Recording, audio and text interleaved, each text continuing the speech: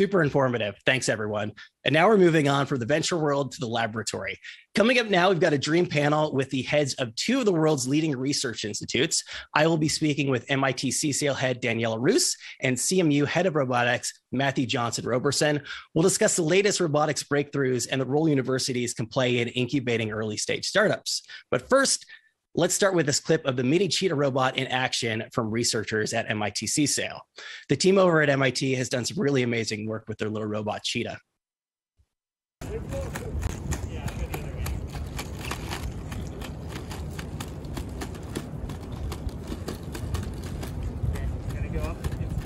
Mm-hmm.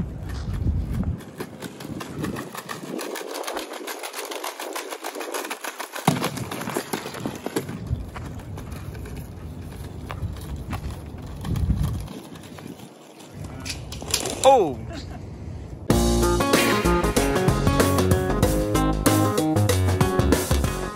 Hello, everyone. My name is Brian Heater. I'm the hardware editor at TechCrunch. Thank you so much for joining us. It is absolutely my pleasure to be speaking with Professors Daniela Rus and Matthew Johnson-Roberson today. When we began the process of programming the show, bringing the two of them together was on my short list of dream panels.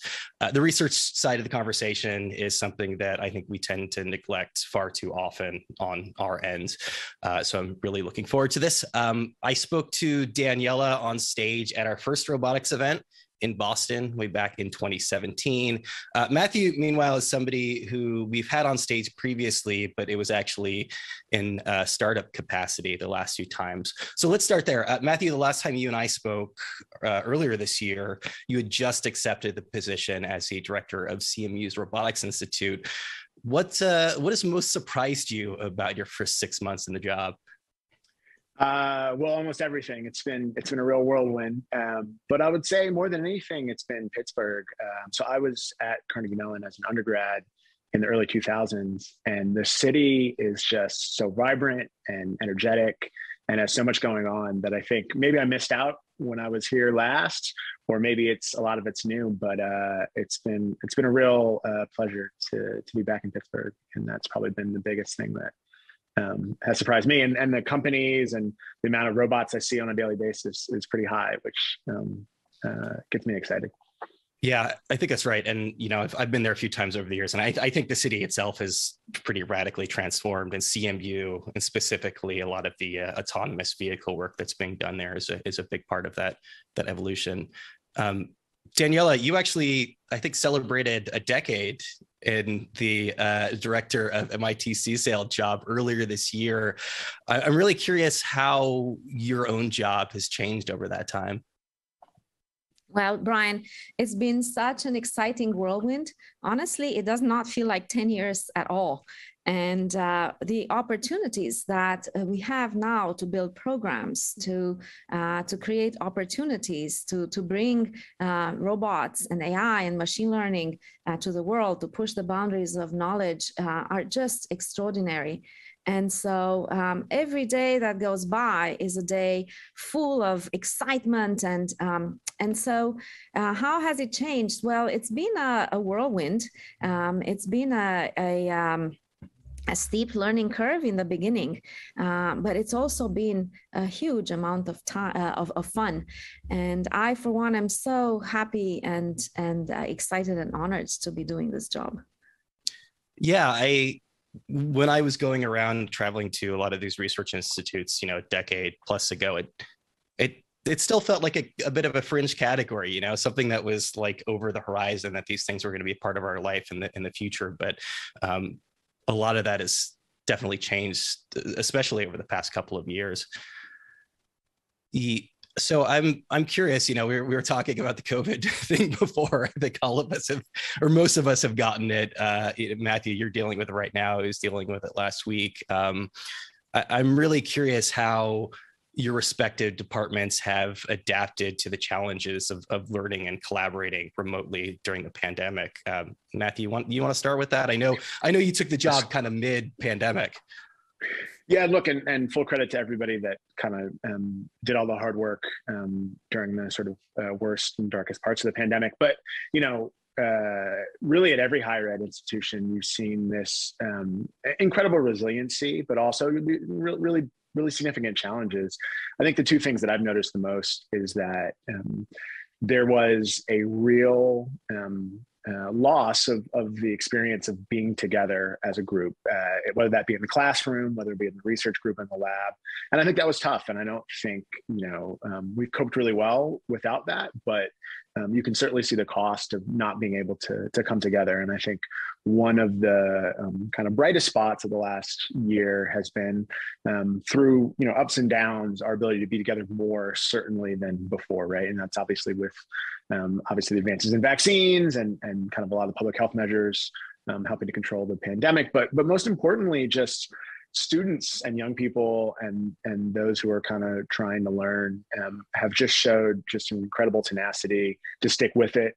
We graduated 3 years worth of students at our most recent graduation, and it was just incredible to see them and their families come back and to realize they went through a lot, and it was pretty cathartic to see them celebrating that achievement. And so, my hope for the future is just that we continue to manage this thing, and more importantly, that we keep getting these high points of people really being able to celebrate the hard work they're putting in, because that didn't stop online. It kept going and only got harder in some cases. So that.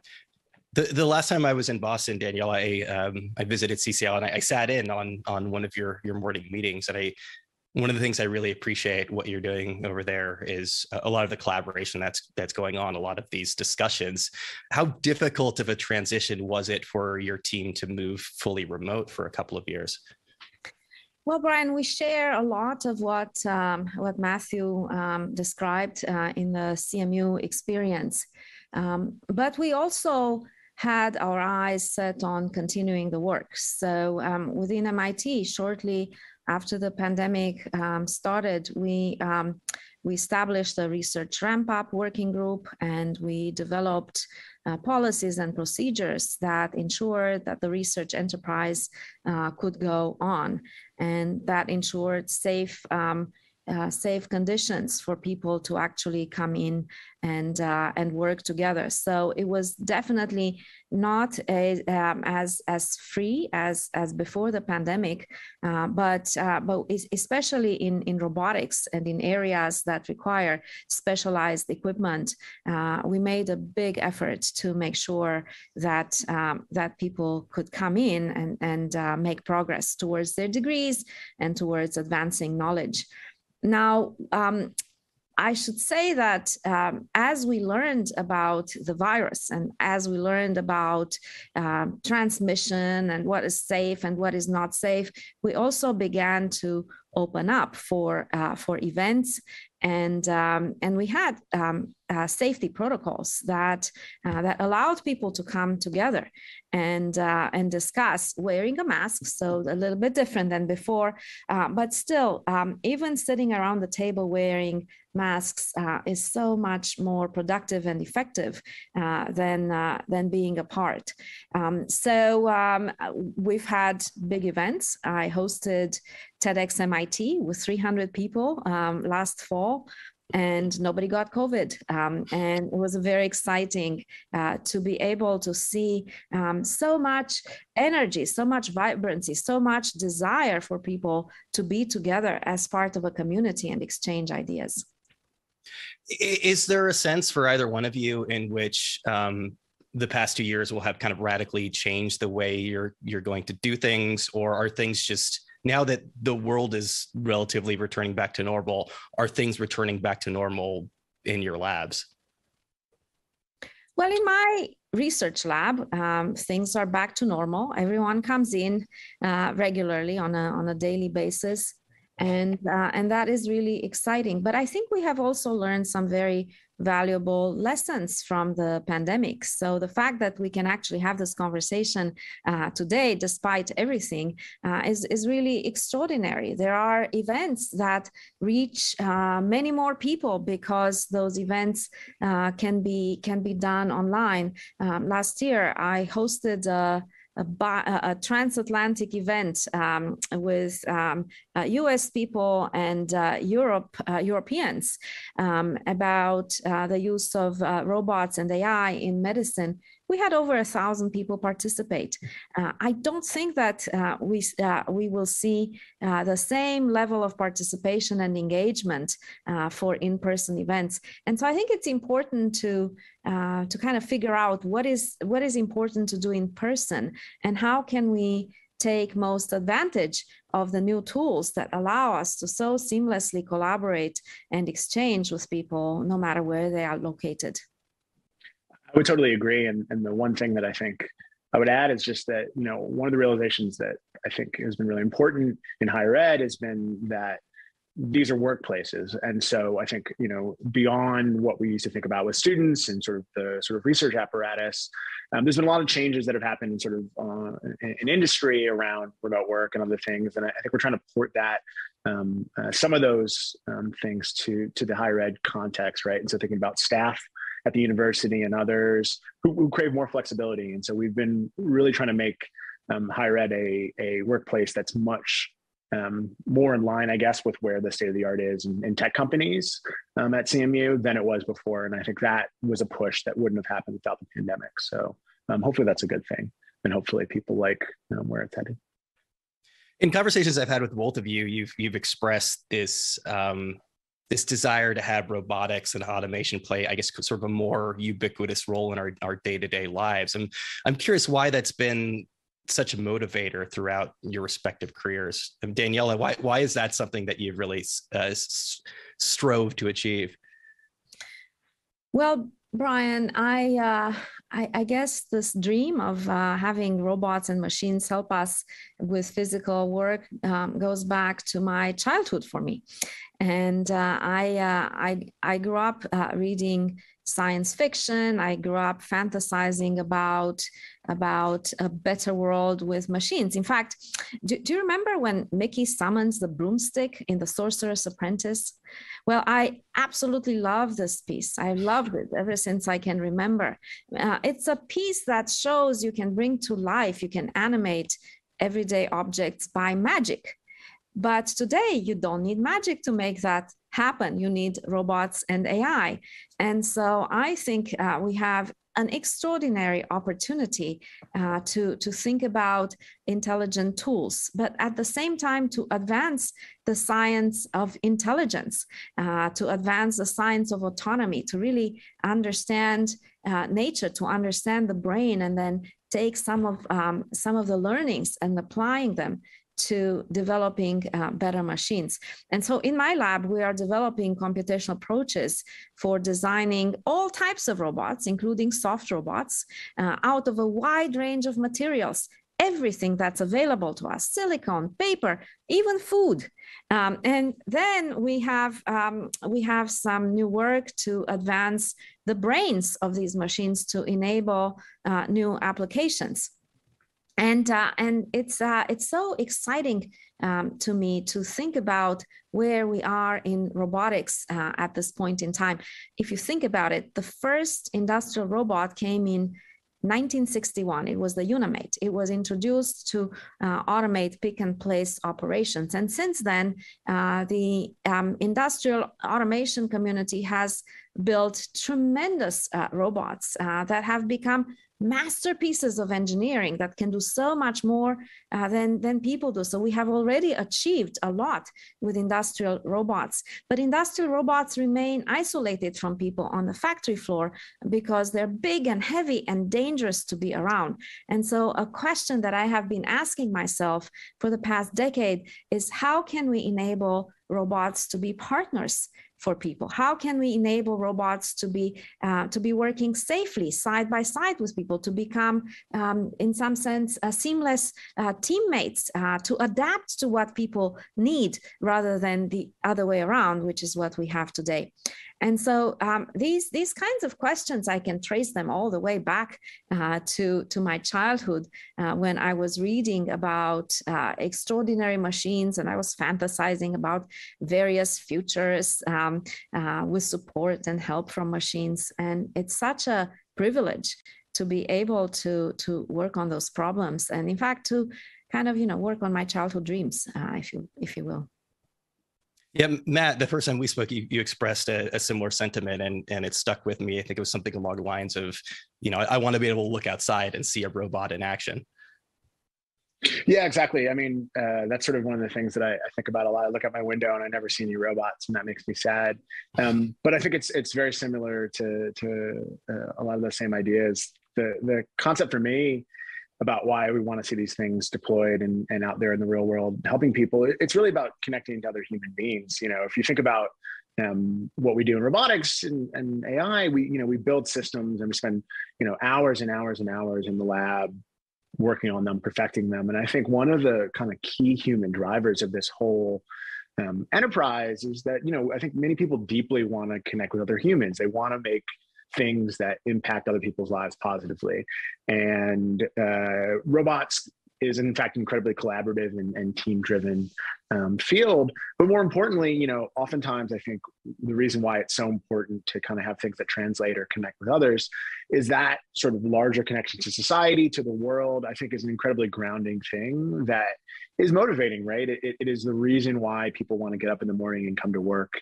Building systems themselves is a really cool and lucky thing, but it's transcended, I think, if you can do it in a way that other people can connect with, understand, and benefit from. And so that's really why I want to look out my window and see robots, and hopefully other people will look out and see them as well and be excited. So, yeah. A few years ago, anytime I would have a conversation around research and the startup world, the vast majority of people would tell me that at the time universities weren't really doing enough to kind of to accelerate, to incubate, to foster students' startup ambitions. I would say that from my perspective, that seems to be changing. But Matt, let's start with you, because obviously, you've worn both of these hats as, both a researcher and a CTO of a startup. Are universities doing enough to foster startups among students? Look, I think it's an ongoing challenge, but fundamentally, I think what we want to do, and I think this is really where universities are getting better, is that universities want to facilitate students pursuing whatever their dreams may be, right? And I think one of the things that is just happening more is that students are more aware of the startup ecosystem. They're more aware that that's a possible path for them, and I actually say practically. We're catching up at the same time that the rest of the community is catching up as well. I don't think venture was there. I don't think lots of the sort of supporting infrastructure that you would need was there. And so in some ways, I think we're hopefully all going to get there at the same time, which is that particularly for hardware-based startups and things that are going to be deployed out there in the world, there's just a lot of things that need to come together to really make that feasible. And if you think about that same arc for SaaS-based businesses and think about cloud infrastructure and where that was in the early 2000s and where it is now, and the barriers to entry for starting a SaaS business that is going to use cloud infrastructure to scale, right? We still have a long way to go in robotics, and so I don't want to say we're there, but I think that now there's just a lot more awareness.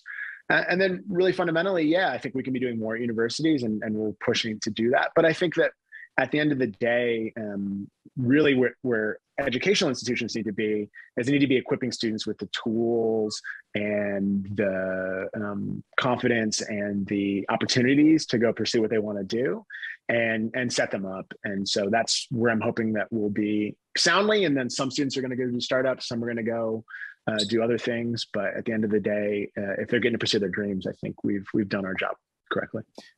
Yeah, Danielle, again, in the 10 years that you've been in this position, I assume that you have seen that evolve quite a bit. Do you feel like the relationship between universities and really, I guess, kind of commercializing some of the work that you're doing is where it should be? Well, let me say that I agree with how Matthew describes his view of where we are with universities. And I will say that at CSAIL, we have seen firsthand how ideas developed as part of our research can change the world. And this is very energizing. So I feel it is important to create programs for encouraging and motivating our students to be innovators and entrepreneurs. But ultimately, we are an educational institution. We are a research institution. Our main role is to advance knowledge and to show what is possible. Really, it's a combination of inventing the future and embracing the art of the possible that pushes the boundaries. Now, let me say a few more things about this. A few years ago, most of my students wanted to go into an academic position. But these days, they see so clearly the opportunities that are available and open to people interested in robotics, machine learning, AI, that many of the students really want to take the ideas they have developed as part of their thesis with a long time horizon and make them relevant today. And MIT has a lot of programs that encourage this kind of thinking for the students who want to embrace entrepreneurship. But I would say that there is still a significant gap. And the gap is between developing a research prototype, something that is good enough to present in the scientific community, that shows the possibility for a new type of machine or a new type of capability. But taking that thing and turning it into a minimum viable product takes time, takes resources, takes energy. And so what I think is needed more today is in this area of providing bridge funding for the students who are interested in taking their thesis work and making it relevant. So that means that a team of students would have to be funded for some period of time, maybe a year, to take their research prototype into something that an investor would get excited about and say, yeah, I believe this will impact the world now positively. Yeah, with a lot of this technology, as we're talking about, especially in the research phase, we're talking pretty kind of long tail for it to actually really enter the world and I think, affect our lives in a meaningful way. I suspect that this question is probably kind of like, picking a favorite child, but what most excites the both of you in terms of kind of early stage robotics research that's happening right now? Matthew, do you want to start? Yeah, I think that there's a lot happening in sort of industrial applications that's, as Daniela was kind of highlighting earlier, that are getting really exciting. So moving away from industrial robots that have to be isolated from humans, that have to be big and heavy and dangerous. I think seeing soft robots, lightweight manipulators, things that are compliant and that can work with humans in sort of a dynamic way. That really excites me when it comes to commercial applications, because I think that there's a variety in small and sort of medium-sized manufacturing that really can be revolutionized with that kind of technology, and that really hasn't to date. And so I think of that, if we think about sort of where robotics can go on that axis, I think it's going to be really, really powerful.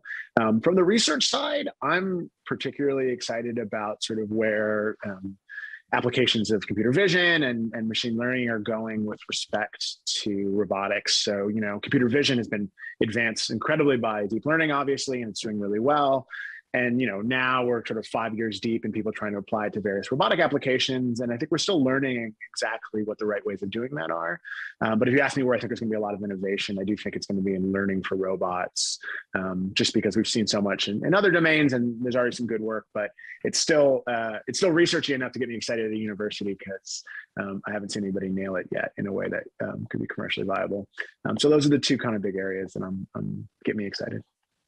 Yeah, Danielle, I know you mentioned soft robotics off the top, but what research is most exciting to you right now?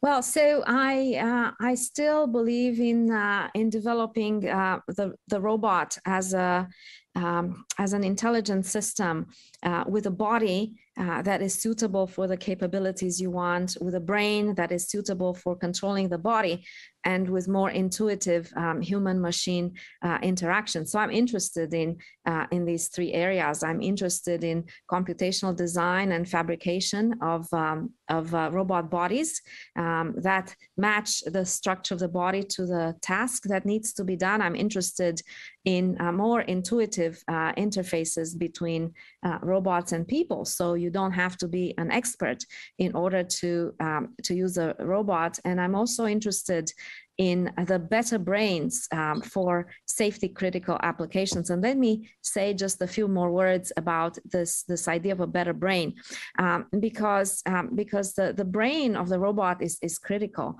And today, most of the solutions we have for learning-based control, for using machine learning to learn from data and to enhance the robot capabilities. These approaches result in huge models that are really difficult to understand, that are really difficult to explain, verify, and certify. But we have a safety critical field, so we really need those capabilities. And so I am excited about a new kind of machine learning we call liquid neural networks. The approach is like a continuous type of neural network with a very particular mathematical structure. And it results in compact solutions for complex applications.